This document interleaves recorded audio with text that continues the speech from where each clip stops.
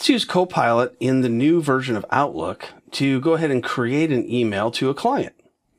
So I'll go to where it says Copilot and I'll choose it, and it pops up a sidebar on the right hand side, and I'll say create a welcome email message to a new client called the Big Box Store. And it's going to go ahead and create that for us. I'm going to choose the new mail option so I can paste that in. There it is. So in the subject line, I can go ahead and copy this for the subject line and paste it in. And then I can go down to the wording itself, and I can choose to select the areas that I want. Now, I don't need this bottom portion because I've already got a signature, so I can just go ahead and copy it and paste it in using Control-C and Control-V if I'd like.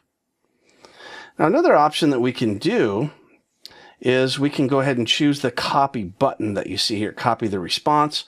We can choose an up or a down vote based on whether we think this is any good.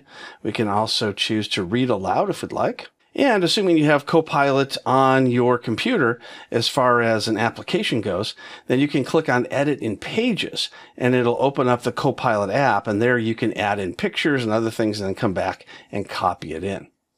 And then the last thing is to share the prompt and copy with response as well. So I'll go into where it says the company name and replace that with the name of our business, which is the Awesome Corporation. And when I'm ready to send, I can put in the name of the email and just go ahead and send it. Now let's go do this, something similar where we add in an email to someone we know, someone who's not feeling well. So I'll choose Message Copilot, create an email for a friend who is not feeling well. And here is that email. And once again, we can go ahead and copy it. I'll create a new email and paste it in. And I'll say to keep the source formatting so it looks similar. And I can change the friend's name to the actual friend's name. And I can go down and put in my name. And I can make any changes needed here as well. And just for fun, we can paste in a picture. And we'll say, draw a picture of a girl with a thermometer in her mouth.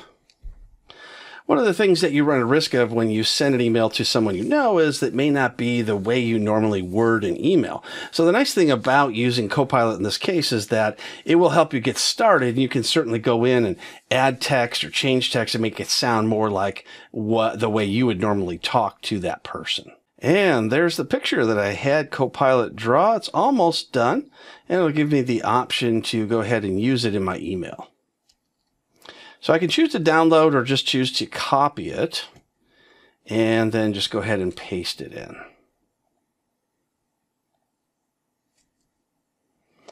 And if I want to resize it because it looks a little big, I can just go to the corner and just drag it in.